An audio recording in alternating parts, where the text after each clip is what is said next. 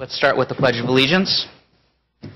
I pledge allegiance to the flag of the United States of America and to the republic for which it stands, one nation, under God, indivisible, with liberty and justice for all.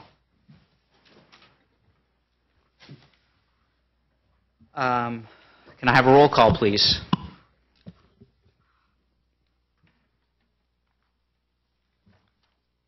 Commissioner Bergman. Present. Commissioner Marsters. Present. Commissioner Angela Harper-Pedersen is out this evening. Commissioner Gutierrez. Present. Vice Chair Gutierrez, sorry about that. And then Chair Silberman. Present. The next item on our agenda is public comment. This portion of the agenda is public comment limited to items not on the agenda. So if you would like to speak on an item not on the agenda, this would be the time to do it. Seeing that there is no one, I won't read the rest. So next up is approval of the minutes. I would observe that there is a typo in a portion that deals with me, so I have to say something about it, which is on page 4. The word adding should be add. Does anyone have any other changes, either substantive or non-substantive, to the minutes? No. Seeing none, I'd entertain a motion to approve the minutes as amended, hopefully. So moved as amended. Is there a second? A second. All in favor? Aye. Opposed? None. Okay, so the next item is a public hearing. The procedure for the public hearing is as follows. Staff will present a report on the history, physical features, etc. on the application, followed with the staff's recommendation. The applicant will make a presentation. Thereafter, interested members of the community may speak on the proposal. When all interested parties have had an opportunity to be heard, the hearing will be closed and no further discussion from the floor can be held. The commission will then consider the evidence and make its recommendation. If you challenge a public hearing item in court, you may be limited to raising only those issues you or someone else raised at the public hearing described in the notice, the public notice, or in written correspondence delivered to the city at or prior to the public hearing. Speakers are asked to fill out a speaker form found by the door and hand it to the recording secretary, Ms. Porras, at this point I think, prior to addressing the commission. The speaker should come up to the microphone to speak since the meeting is being recorded. This will assist staff in preparing the minutes. And this hearing relates to 1100 Industrial Road, number 11A, APN 112-420-110, consideration of a conditional use permit for office. And I believe there's a presentation. I would observe for the record that we received a letter dated March 2nd, 2015 from Marjorie Fouts from Artistic Garage Doors, Inc. That everyone on the dais has and has had an opportunity to review and will be considered part of the record. I don't think this really constitutes a conflict, but I will observe that my door was done by Artistic Garage Doors. But I think I can maintain my impartiality, although I really do like my door. I wanted to disclose that I met with the developer John McMorrow on the Wheeler Plaza. I did as well, but I'll disclose that again at the time of the meeting when we address that. But I'm sorry. No, it's okay. Yeah. No worries. That's fine. There's no one's ever going to get criticized for over-disclosing. I've actually talked to the applicant prior to submission of his application too, so just want to disclose that as well. As in this application or the Wheeler Plaza application? No, this application. The one we're talking about right now. All right. Yes, so you may proceed. Great, thank you. Good evening, Planning Commissioners. I'm Andrea Martisich, and I'll be presenting the item this evening. The item before you is a request for a conditional use permit for professional office, physical therapy at 1100 Industrial Road, Unit 11A. The request is being made by Apex Physical Therapy. This suite is part of the large complex known as San Carlos Industrial Park, which includes 4 buildings. Apex Physical Therapy is proposing to locate within Suite A in the 1100 Industrial Building, which is the building located closest to Britton Avenue. I did want to also note there was a mistake in the staff report. The suite is actually located towards the front of the lot, not the rear. So I wanted to point that out, and this slide shows the correct location on the aerial. There are 18 units within the 1100 building, totaling approximately 99,000 square feet. The particular suite, Suite 11, is split into 2 units, totaling 9,395 square feet. Apex is proposing to occupy 4,440 square feet of this, and the remainder of the space has been rented to a startup tech company that has about 3 employees.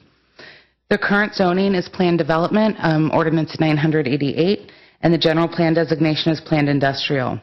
The zoning for the site is established through Ordinance 988, which references the PM1 and PM2 zoning districts, which are part of our previous zoning title.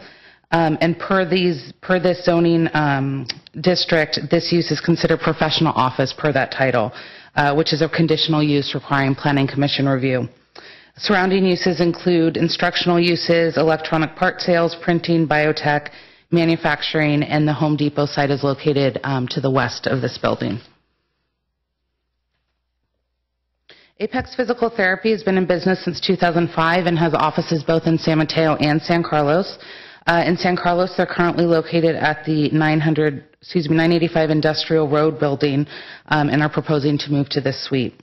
Apex provides physical therapy to patients throughout the Bay Area and specializes in orthopedic rehabilitation for all ages. They have 5 employees consisting of 2 physical therapists, 2 aides, and a receptionist. Visits are by appointment only from 8 a.m. to 7 p.m. Monday through Friday with no weekend appointments. And each appointment is approximately 60 to 90 minutes, depending on the treatment, which can be either exercise or therapy or both. So this is a floor plan of their portion of the suite. As you can see, it would include 3 offices, a conference room, a lunchroom, restrooms, and then the central open area for their business. In addition to requiring a conditional use permit, Ordinance 988 further regulates office uses on site. Section J8 of the ordinance requires that office uses within 1100 industrial shall not exceed 45% of the total square footage of that building. At this time, the only office uses are in Unit 3, which is a professional insurance company, and Unit 18, which is a chiropractic use. If Apex Physical Therapy is approved, the total office square footage for the building would be about 16,000 square feet, or 16% of the building site, and therefore meet the requirement not to exceed 45% office. Ordinance 988 also established parking regulations for businesses based on use, much as we have for other districts. There were several requirements as part of the ordinance, including a provision that the property owner would have to prepare an ongoing parking analysis for the entire site every time a new zoning clearance came through planning. For more effective parking management, the owners prepared a revised parking plan, which is included within your packets, which was then recorded against the property in 2007. This document was approved by the city and replaced the original parking requirements outlined in the ordinance.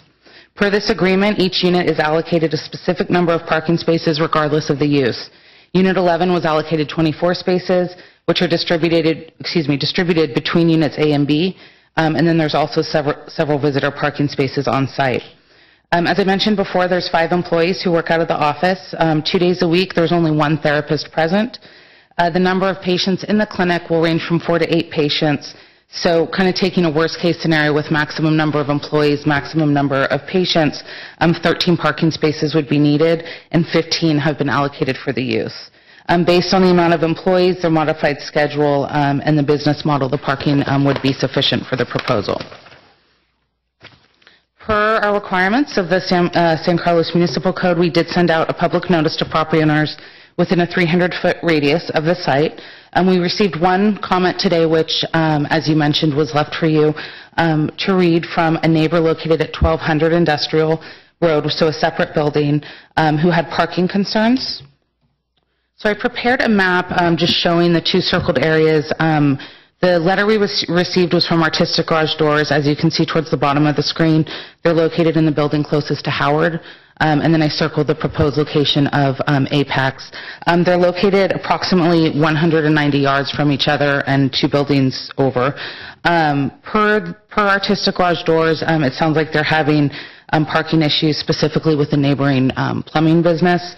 Staff did speak with them and is going to provide them that 2007 parking plan, as well as refer them to the HOA for parking enforcement and see if there's anything else we can do to help them out.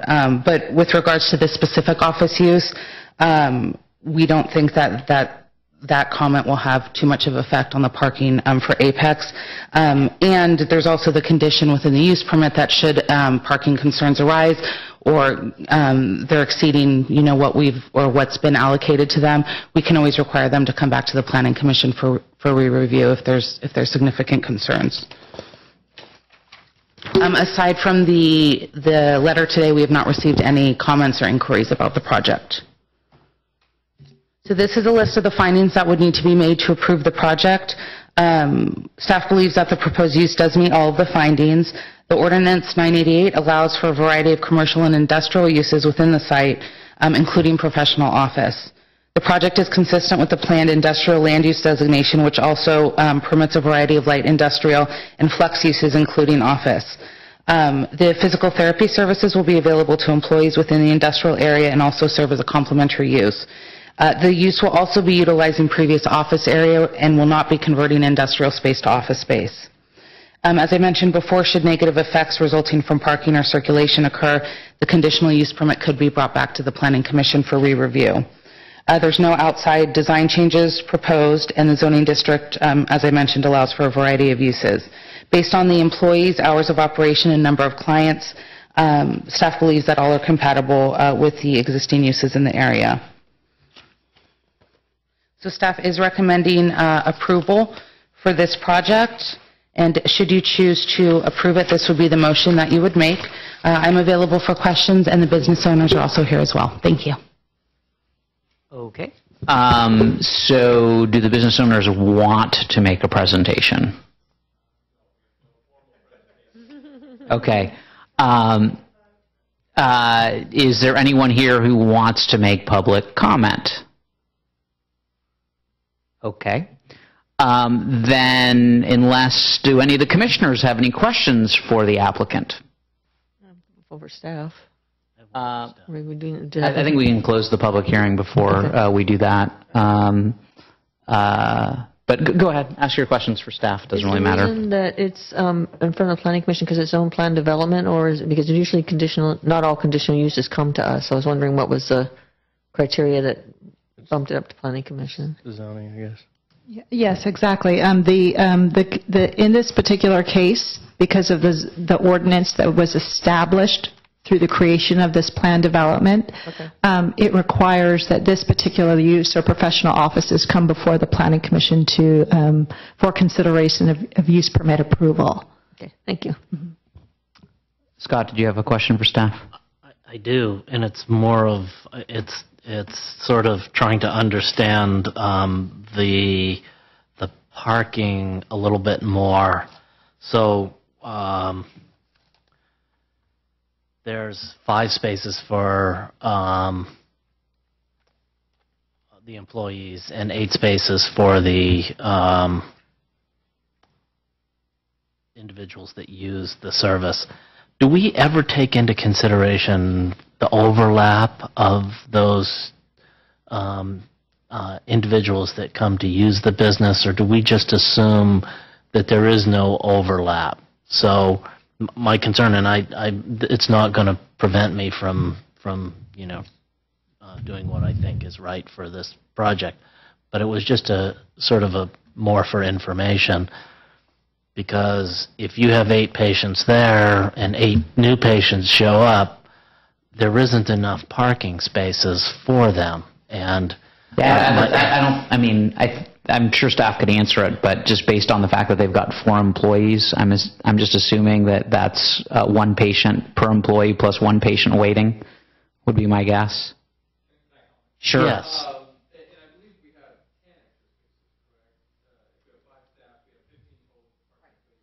Right. 10. Right. Yeah.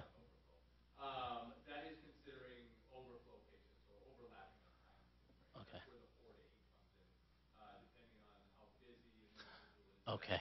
So that 4 to 8 does cover the overlap. Okay. That was sort of what I was trying to get out of staff, was if that's normally taken into consideration when they look at parking, if they look at the overlap, and if... Great. Perfect. Thank you. Any other questions for staff or for the applicant? Okay, I would entertain a motion to close the public hearing. So moved. Second. All in favor? Aye. Opposed? None. So, any discussion among the members of the commission? None. The only thing I would ask is, and I'm not asking that this be reported back, but on the artistic garage door folks, if the plumbing company that's a concern is also subject to a conditional use permit, it sounds like we would be able to bring that back to the Planning Commission if it's really a problem. So maybe staff could consider taking a look to see whether that's actually a problem or just two bickering neighbors. And if it is an actual problem, maybe the staff can consider bringing that back to the Planning Commission. So with that, if someone wants to make a motion. I move that the Planning Commission approve the request for a conditional use permit to allow a physical therapy office at 1100 Industrial Road, Suite 11A, APN 112-420-110, based on the findings and for the reasons incorporated in the staff report and as conditioned in the conditional use permit. Is there a second? Second. All in favor? Aye. Opposed? None.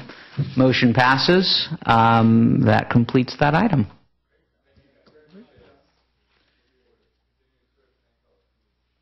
Our pleasure. So moving on to the next item on the agenda. You don't have to stay, so. You can. It's going to be fascinating. If you really want to see how the sausage is made, here. Bye. Report on recent City Council actions. I have one thing, although I suspect that most of the members on the Planning Commission are aware of this, but I know the Planning Commission, has not had a meeting. At least I believe we canceled 2 Planning Commission meetings prior to meeting tonight. And one of the items actions that was taken by the City Council was to trigger the newly adopted water conservation ordinance, which will go into effect, I believe,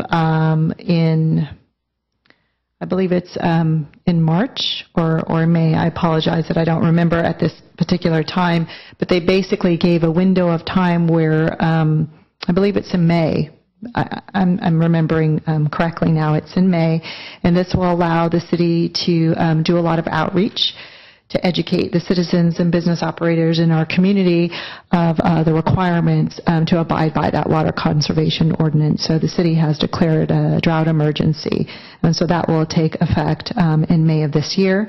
There is a new webpage that was developed to inform people about this and the requirements, as well as to provide a hotline, a number where people can call in if there is an issue with respect to someone who may not be aware of the water conservation ordinance. So that was one thing that the council recently has done.